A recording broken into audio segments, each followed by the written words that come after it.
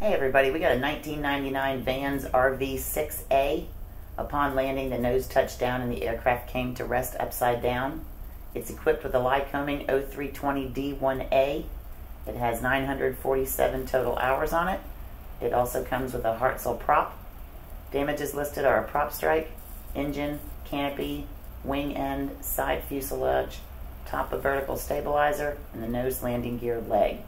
Avionics listed are a ACK ELT, ADSB out, attitude indicator, Rocky Mountain engine analyzer, RST audio panel, Terra TN200D, Terra Tri-Nav C, a Terra TRT 250D, a Terra TX760D, a Trimble TNL 2000A, and a turn coordinator.